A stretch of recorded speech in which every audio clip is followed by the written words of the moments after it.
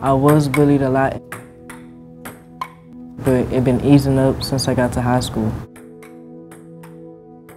I would tell the teacher, but if she doesn't do nothing, that's when I would storm out the room and try to find a place to hide or something like that. So for Horatio, when I first started working with Horatio as a 7th grader, he was a bit hot-headed and temperamental. When other students would tease or joke or have fun, he would take it really personally.